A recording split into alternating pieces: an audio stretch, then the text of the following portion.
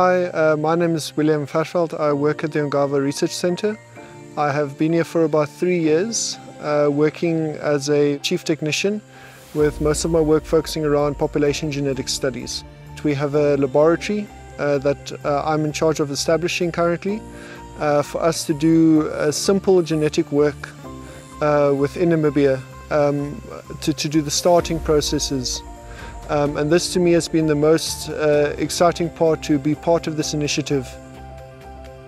I've always been curious from a young kid about seeing the same individuals or same populations across a wide landscape. And I've always wondered about how was this possible?